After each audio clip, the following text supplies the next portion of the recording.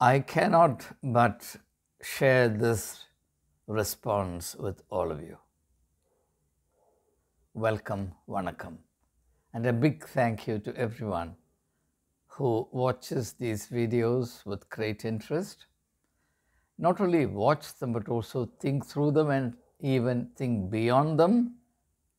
And it is this that gives me a great sense of being rewarded.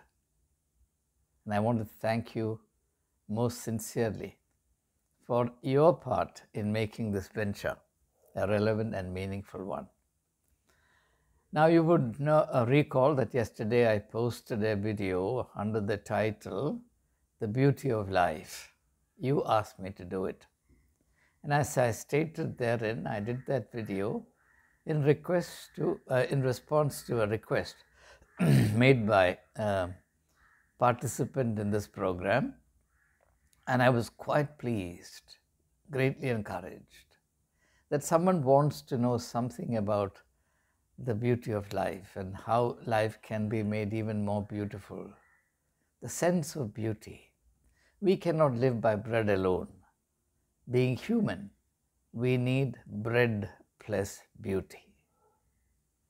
But of course, beauty is widely misunderstood. It is culturally degraded, commercially exploited, and vulgarly abused. Given all that, given these aberrations, or apart from these aberrations, there is something called the beauty of life. Life is beautiful. Life is meant to be beautiful. Life must forever remain beautiful. That's our commitment, that's our excitement. So that was the reason why I immediately responded to the request and made that video. And I'm glad to say that not only that so many of you have seen it, but that so many of you have responded so movingly and meaningfully. And in this video, I'm just going to take up randomly one response, read the whole response to you, and because I don't have the permission from the responder, I will not reveal the identity. I'll only read the text to you, then maybe say a word or two by way of reflection, sharing with you the thoughts that sort of awakened in my mind as I read this response. Let me read the text to you. Sir, your exposition of beauty is itself beauty. You seem to be many different people rolled into one. A poet, a literary person, a polymath, an orator, a humanist, an astute observer and student of nature, a sociologist, a cultural anthropologist, and so on and much more. It's not just your erudition and articulation that are wonderful, it's also your grasp and connection with the sublime things of life. Things that make it such a priceless gift. Things like beauty, nobility, graciousness, the intrinsic worth of every human being. Hearing you speak helps us get in touch with these qualities in ourselves. And this is the most touching thing for me. And this is the heart of the matter. That's why the excitement of reading this response could not be contained, and I had to share it with all of you. This is absolutely the heart of the matter. Hearing you speak helps us get in touch with these qualities in ourselves, because these, like the great ones say, lie at the core of every one of us. Absolutely true. There is nothing that I have said, there is nothing that I am saying, there is nothing that I will ever say which is not already in the core, to borrow the words from this response, which is not already in the core of your being, each one of you. The challenge is, the task is, the sacred beauty is to access it, to become aware of it, and to make that beautiful part of your being the most active an expressive part of your being, which is when your life becomes beautiful. No one has to import the beauty of life into you. That's already present, but present in a dormant manner, so much so that for all practical purposes it doesn't exist, but it is there just to be tapped into or woken up, activated, made use of, and then life becomes beautiful. So this was precisely what I wanted to communicate, but since I don't have the quality of communication that this beloved person has, I did not state it as clearly as has been stated in this part of the text. I'll come back to this idea hopefully after a while. This, I believe, sir, is your greatest service to the society. That's very true. What I'm doing is couched in the form, as far as I'm aware of, in the form of a service to society, to help people get in touch with their intrinsic beauty, nobility, and light. Beautiful. Thank you, sir. May you stay blessed. Now, this is the response. Now, let me take up the very first point that she made. She thinks, and I think she is exaggerating my worth. Perhaps she means every word of what is said here, but to me it sounds exaggerated because I'm not aware of this to the extent that the response makes me aware of. Therefore, I feel it is exaggerated. But the possibility and the truth could well be that the person who has responded in this manner is way ahead of me in this respect. And therefore, the small seeds of thought and the small, shall I say, nuggets of intellectual, imaginative experience that I provided through that video becomes magnified in his or her personality, and therefore it is experienced in this manner, and the person who states it may be stating it in a state of sincerity, that is, with avoiding exaggeration or distortion, either way, sticking to the exact shade of the meaning and the experience. Now, what I want to say based on this is that we are living in an age of specialization and worse, super specialization. Now, I can understand why there is specialization and super specialization. The knowledge is exploding, and no one can really cope with the pace at which knowledge is increasing in our times. Now, to give you just a very rough and quick idea of what I mean, the Library of American Congress has more than 20 million books, and that's not a complete collection of all the books possible. It's just one collection. Do you think it's possible for anyone to read all those 20 million books? I don't know how many books I have read in my lifetime. It's not possible to read even 10,000 books in a human being's lifetime. Unless you're an expert in quick reading, and I don't believe in quick reading, I believe in very slow reading, and I make notes on every book that I read even today, note down the important ideas and the page or pages where these ideas occur, so that if I have to refer to this in the course of my writing or speaking, I know exactly where to look for them. So I make very slow progress with books. So when I think of the little that I know and compare it with the vast ocean of knowledge that remains to be mastered, I feel deeply and sometimes painfully humbled. Therefore, I can understand that it's a sensible strategy to focus on a small area and to go deeper and deeper into it. That's why specialization and super specialization as are described as knowing more and more about less and less. Knowing more and more about less and less. But while this has a positive side, this also has a flip side, which I want to very briefly mention. Let me take the example of a legendary doctor who worked in Tamil Nadu and parts of Kerala. His name was Dr. Somerville. He was a British national. He began his life as an engineer, but switched over to medicine and specialized in surgery. Now, he was amazing in his skill and in his speed in conducting surgery.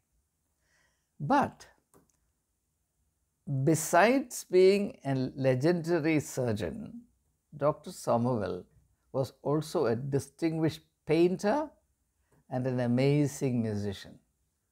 I once read an article in a Malayalam newspaper which was about the therapeutic value of music. And the main instance cited in that article was that of Somerville. And the author says that Somerville, in those days when anesthesia was at its crudest stage of development, and therefore pain management was not very good, Somerville would go and sit near the bed of his patients who would be in extreme pain, and he would play the violin to them and soothe them. I challenge you to find out if there is a doctor like that today.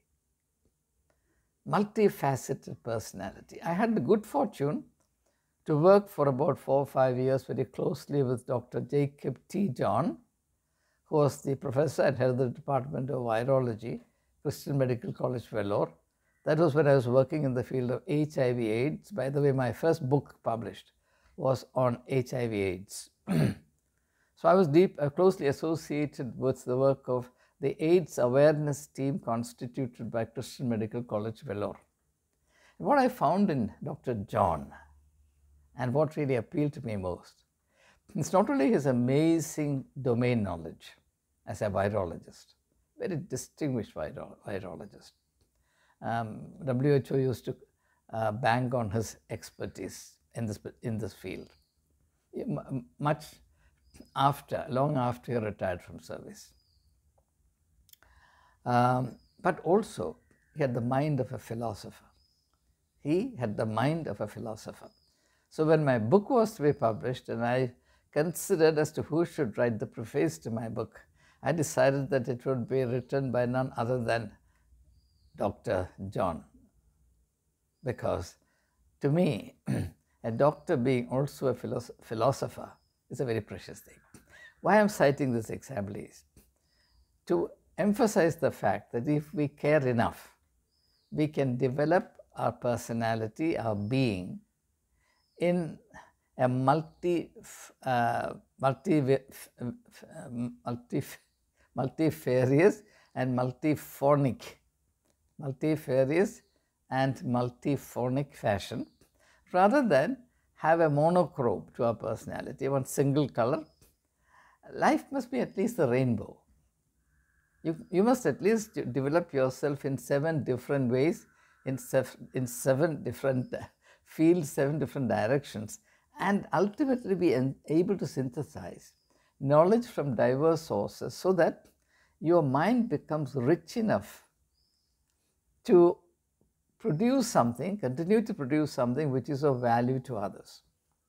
Now, in this context, let me make a reference to one of the great poets of English literature in the modern times, T.S. Eliot. In one of his essays, T.S. Eliot says that we should keep our minds so enriched that our minds serve as the crucibles into which ideas of all kinds are free to enter, and having entered therein, can undergo a process similar to chemical reactions, which then produce newer entities. So that is possible only if we develop ourselves, particularly our mental equipment, And I cannot separate the mental from the emotional, because together they constitute the substance of the imaginative. To me, the most beautiful thing about the human being is the imaginative dimension. That's a dimension that transforms the dull and the drab into the beautiful. Develop your imaginative faculties. Otherwise, you become so hand to mouth, run of the mill, mechanical, drab, boring, and bored, which is a self-punishment. Actually, it's high time we realize that we often fail to do justice to ourselves. Most people fail to do justice to themselves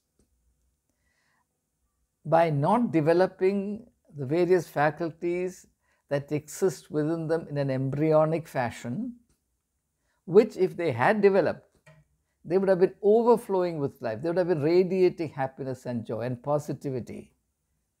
And they would have been a source of blessing to others. Instead, they have attained the opposite state. They feel embarrassed about themselves. They feel awkward. They also bear grudges against life itself and all around them. And they think that somebody has treated them harshly and life gave them a raw deal, etc. Whereas the simple fact is that they were unjust to themselves. So let's today resolve that we will do justice to ourselves. And it does not have to become a burden. It's not that you have to go and chew up the libraries. No. Take it at your pace, but find time every day to pay attention to the noble and beautiful things of life. That's all. You don't have to burn the midnight oil. You don't have to be like a candle that burns at both ends. Just renounce the low, the mean, the negative, the vulgar, the uncultured, the brutal, with which our society abounds. Avoid mainstream media. Do not expose yourself to prime time discussions. I beg of you. Do not entertain low tastes. You deserve much better.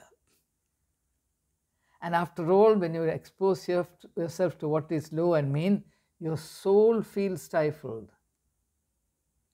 You cry over yourself that you did the disservice to yourself. Let's take better care of ourselves. Let us celebrate the goodness in each one of us. We are great. And that's my message. We are great. You are great. I am great. I am great. I used to say like this, and when my children were growing up, they were a bit taken aback. So my elder daughter asked me, Dad, are you sure that you're not becoming proud and arrogant? Shouldn't you cultivate a little bit more of humility? And she said this to me when she was a school kid. Because my children were always friends to me, and they were totally free to say and do what they want. And in fact, they were my best critics. But I told her that acknowledging what is actually there and coming into a state of responsibility for developing it better, making it nobler and better day by day, is a far more sensible, it is a healthier strategy or outlook on life than this false, cheap, insincere, negative humility, which denies whatever is of worth and value within us and degrade us to the level of asses and donkeys and say, oh, there is nothing good in me. No, everything good is in me. There's no question about it. Now, it's up to me to acknowledge it, to develop it. I should recognize it, not to go around flaunting and boasting about it, but to come under the sober responsibility to develop whatever talents and good possibilities there are in me. So not because I want to be a jewel in the crown for someone, not because I want to draw attention to myself, not because I want to gain in any material fashion on account of it, but because that's a social service I can render. maintaining myself beautifully, enriching myself so that I would have something of worth to give to a person who comes into contact with me, to impart something of light. That's the social service I want to. And in fact, I'm amazed that this person has sensed it so accurately. Had I said it myself that this is exactly my goal, you would have perhaps felt a little uncomfortable about it, thinking that I'm blowing my own trumpet. Okay, now let's proceed.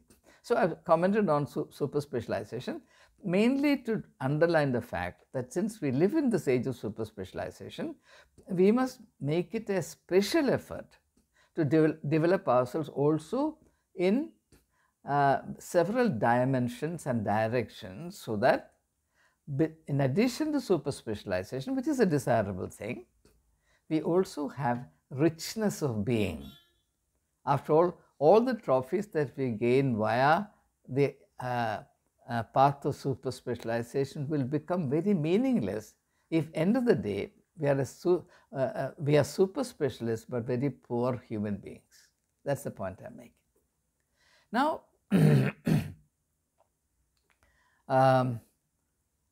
then she comments on my keenness to impart a touch of the beautiful, the noble, the gracious, etc., and in order to affirm the intrinsic worth of every being. My dear friends, this is something extremely important. Every one of us has tremendous intrinsic worth. Now, in order to understand this observation correctly, let me make a contrast between two types of worth. One is the intrinsic worth and the other is the instrumental worth. What a materialistic society and a pragmatic culture emphasized is the instrumental worth of every human being. That is to say, what is the use I can put this person to? How can I benefit from him or her? How can I employ this person in ways that are gainful to me? And what this attitude shuts out is the eye to see what is good in the other person. I'm only interested in dealing with people to the extent that they are profitable to me, they are useful to me. That is why we talk about the modern culture as the use and throw culture. Please understand that if you allow yourself to be used by anyone, you must also be willing to be discarded by everyone who uses you. Because that's the inevitable law of nature and life, that whatever is used will be discarded after it ceases to be useful. So, instrumental worth. Now, in this context, let me make a brief reference to the giant of German philosophy, Immanuel Kant, who said that the greatest crime against humanity, these are words worth remembering, the greatest crime against humanity is to use a human being as an instrument. As an instrument. He said, every human being must be deemed the ultimate purpose of life, the end of life, the very purpose of the whole existence. The whole of existence is comprehended in every human being. Therefore, when we deal with people, we must deal with them with respect, with reverence, with awe and wonder. It is this sense of awe and wonder about relating to each other that we have lost, and that's the main reason for the cultural poverty, emotional cheapness, and intellectual bankruptcy of our times. We have to regain the sense of reverence for life, life as it is manifested in you and me, in everyone, everything in nature. All of that is imprinted with the authority and the image of God. That's my ardent belief. So when I deal with you, my heart must be full of respect for you. I must deem it a privilege to be able to relate to you, even if it's only in this limited manner and mode. So, the idea of recognizing your intrinsic nobility. Now, in this age of materialism and pragmatism, there will be very few people who have the greatness or even the humanity to recognize your intrinsic worth. Therefore, it becomes all the more your responsibility to recognize your intrinsic worth, not only recognize, but also to enhance it, improve it, diversify it to the maximum extent, which should be your creative protest against the limitations and the aberrations of this materialistic pragmatist culture, which degrades human beings into mere tools and instruments. And I tell you, this problem has serious implications for interpersonal relationships. The reason why interpersonal relationships keep very poorly, and is particularly crucial for married life. And you know, divorce rates are going through the roof. It's a big area in itself. If I begin to examine that, time will get out of hand. So the idea of recognizing intrinsic worth.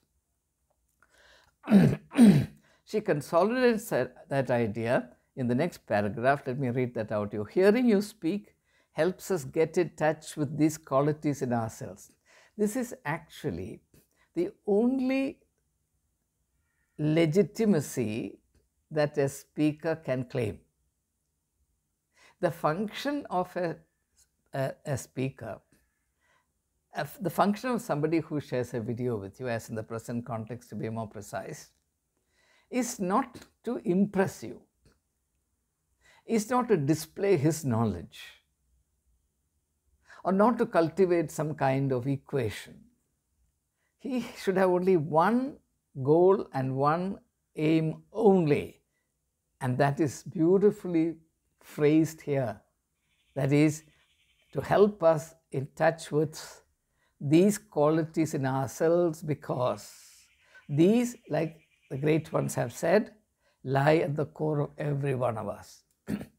Now, since I've been in the field of education, I've done a certain amount of reading and research in the philosophy of education, because I have to understand what education means in order to be able to teach. The pathetic thing in this country is that even 99% of the teachers in higher education, leave alone school education, 99% of the teachers in higher education do not bother to understand what education is. They practice education without knowing what it is. A responsible teacher will try and find out or try and arrive at an adequate understanding of education so that his practice of education can be made to conform to the best norms and ideals of education. So I've done a considerable amount of reading and research in education, from Plato onwards, down to our own times. Pardon me. Including Gandhi's idea of education, Aurobindo's idea of education, Tagore's idea of education, that whole spectrum. Now, every theory on education, every philosophical text on education I have read emphasizes the fact that the teacher's role is not to import strange and outlandish things into the mind of the students. The teacher's role is only to awaken that which already exists in the mind of the child. The amazing thing about the human being is that there is, of course, there is a universe outside of him or her, but even more importantly, there is a universe within each one of us. Each one of us is a universe. That's the truth. It's not only that we have a universe all around us, we can see that, but there is an unseen, invisible universe. Each one of us is that universe. Our possibilities are unlimited, exciting, incredible, divine. That's why in India, we do this, Namaste, I recognize the God in you. That divine dimension is the dimension of the infiniteness in us. We are finite, and at the same time we are infinite. Our possibilities are really infinite. Now, what a teacher has to do is actually to wake up, to awaken these dormant areas in the universe of knowledge. It is like shedding light, shedding light. Imagine a landscape where there is no light. You are trying to explore the landscape. You use a torch. So wherever you flash the torchlight, you can see what's there. Everything exists there, but for you, while you're holding the torchlight and looking at the area, the spot where the torch is flashed, you see only that spot. It doesn't mean that the rest of the landscape does not exist. So the fact that we are aware at certain stages in our life of only this much and this much and this much does not mean that the other things don't exist. The tragedy of human life is that even the most outstanding, the greatest geniuses among humanity, Nobel laureates, etc., even they may not be using even 25% of their possibilities, because our possibilities are so vast and unending. So what we have to do is to believe in the incredible universe of which we are the owners, if you like, or we are the manifestations, and try to become aware more and more incrementally of the many, many areas, the many minefields of gold, whatever, the great, the most precious things. We are a gold mine. We are much more than a gold mine. We are a whole continent of gold mines, but we are sleeping over it. And many people, most people die before they become even aware of it. And I think that is the pathos of life. And one of the reasons why I've decided to launch into this enterprise, against which many people counseled me, saying that social media is not the medium for you to communicate such ideas. Nobody will be interested in this. You'll have to beat a hasty retreat. But I felt impelled from within, because I have great faith, unfailing, unfading faith in the good potentialities in my fellow human beings. I still believe that there is something to which I can appeal. I believe I can still try and impart a little glow to the light that's already within you. Jesus said, every human being is like a candle lit but kept under a bushel. Therefore, it doesn't give light. There's light within you. All we have to do is to remove the bushel, the hard outer covering, so that light can express itself. And that's precisely the goal of our fellowship through this medium of YouTube. And I'm so very glad that more and more individuals are recognizing it. This is not the only response of this kind. There are many. It's already 33. Dealing with just one response has taken 33 minutes already. Therefore, you can imagine, I cannot be, reading out all the messages and comment on them. When I comment on one particular response, it is meant to be also as a recognition of the good, positive contributions, very sensitive, imaginative responses made by so many people to this video and several other videos, so that they should know that their goodness of life, the beauty of their mind, the purity of their heart, the greatness of your soul is being felt, recognized by me, and it is actually serving as a fund of energy, intellectual, imaginative energy for me. And without any exaggeration, I'm telling you, I'm able to continue this mission, I'm able to do this much work only because when I sit down to record my thoughts, and I record my thoughts most spontaneously, I don't even have a piece of paper in my hand, as you can see. What facilitates this work is the fact that I connect. Somehow I connect mentally, emotionally, imaginatively, spiritually to all of you. That's why I read your responses with keen interest. Each time I read your response, I'm actually taking it deep into myself, because that enables me to connect to each one of you so much better. And that then becomes a source of energy for me to go on like this. So I want you to know that each one of you is an active participant, and you're making significant contributions towards the enhancement of the contents of this YouTube Sangamam. So I close by expressing my deep sense of gratitude to this person who has responded in this most beautiful manner. It simply shows how beautiful that person is, because he or she is ahead of me in the beauty of what I have stated, because the beauty of what I have stated has been taken several notches higher by this response. Otherwise, I would not have been able to make another video on the basis of this response in this manner. So, thank you once again. I can only say, may the Almighty bless you and all like you. And may this light spread from person to person. And may this light cover the face of Mother India. May this light cover the face of Mother India.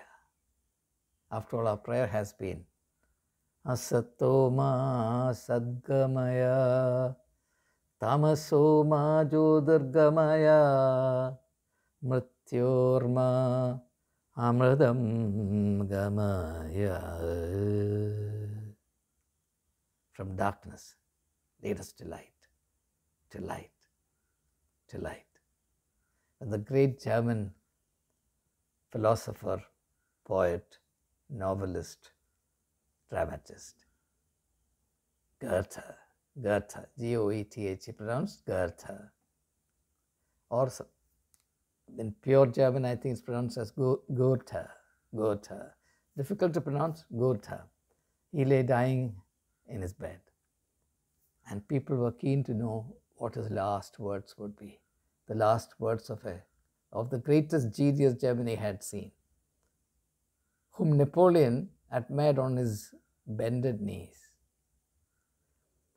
Goethe's novel, Sorrows of Young Werther, was acclaimed by Napoleon Bonaparte as the greatest novel ever written. I don't agree with that assessment. From my literary point of view, I don't agree, but this is what Napoleon Bonaparte said. So Goethe was dying, and people were very keen to know what the last pronouncement would be, the last words uttered by this genius of all geniuses. You know what he said? The last words. A little more light. He died. A little more light. That's exactly the essence of my life. I say to you, a little more light. A little more light